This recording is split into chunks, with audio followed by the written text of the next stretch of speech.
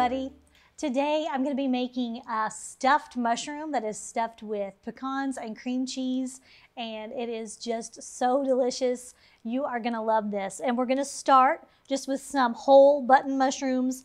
Carefully remove the stem from each one because that's the part you're going to fill is right there, and so you don't want to tear it up.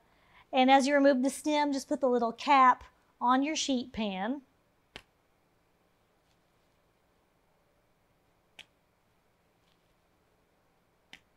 Once you've removed all your stems, we're just gonna chop them up into a very rough but very fine, chop, almost a mince. It doesn't have to be exact, but we want it pretty small.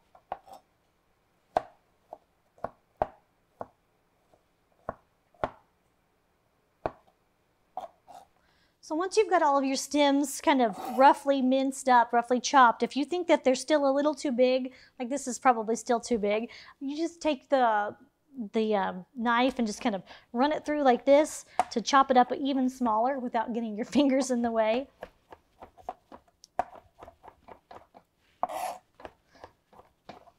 And to the mushroom stems, we're going to add some minced shallot and some finely chopped pecan.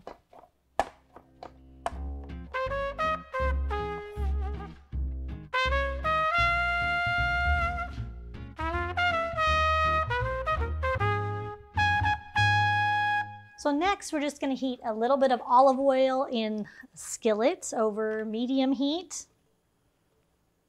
Not much at all, maybe 2 teaspoons. And to that, we're going to add our mushroom stems, shallots, and pecans and just saute them for a little bit. Some garlic would also be great in here, so I might add some garlic powder because I didn't have any fresh garlic, but fresh garlic would work really well. Once your onions and mushrooms have softened, just transfer your pecan mixture back into your small mixing bowl. And to that, we are going to add just a little bit of cream cheese. Goat cheese would also be great in this if you have goat cheese and you like goat cheese. And we're also going to add some parsley.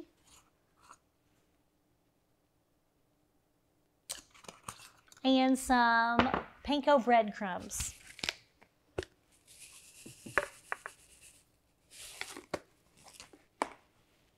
And we'll just get this nice and mixed up. The heat of the pecan mixture should melt your cheese nicely, so you can throw it in there at room temperature or even cold, and it should melt and mix in just fine.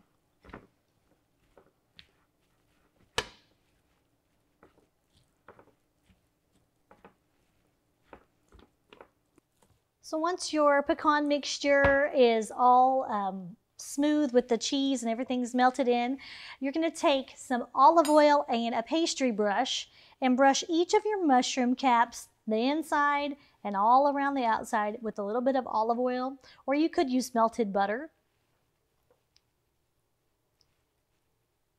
Don't skip this step. It's going to make a difference. And then once you've got them all brushed with your oil, we're going to fill them with our cream cheese and nut mixture. So about a teaspoon into each mushroom cap, just right in there. Your fingers are going to get messy, so just make your peace with that. And I would say try to fill them evenly if you can, but they're all different sizes. So it's about a teaspoon into each, but some will have a little bit more and some will have a little bit less, depending on how big your mushroom was.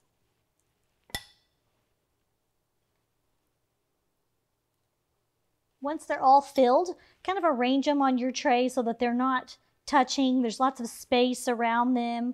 And then we're going to pop these in a 350-degree oven for 20 to 25 minutes until they're nice and browned on the top.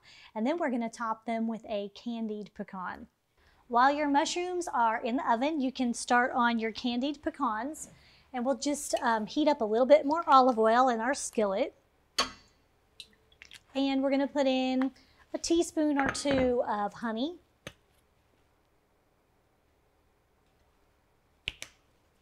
And to that, we are going to add a half pecan, so a 1 pecan half for every mushroom cap that you have. And so you do want to kind of look through your pecans and make sure that you don't have any broken pieces because we want these intact. We're going to stir this around so that it gets all coated in the olive oil and the honey, and just cook it until the pecans start to get a little bit darker in color. And then we'll remove it to a plate or piece of parchment paper to cool. So my pecans are starting to get a little darker in color. The sugar, the honey has caramelized a little, and we're going to just remove them to this plate. Once your mushroom caps are out of the oven and your pecan pieces are cooled enough to handle, just top each one of your mushroom caps with a candied pecan. Serve these while they're still hot.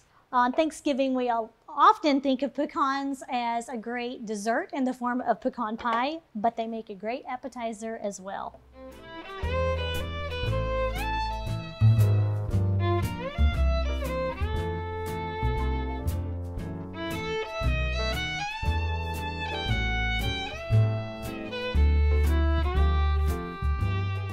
We hope you enjoyed this video as part of our Oklahoma Gardening YouTube channel. You can also find even more videos on the OK Gardening Classics YouTube channel. And join us on social media for great gardening tips, photos, and discussion.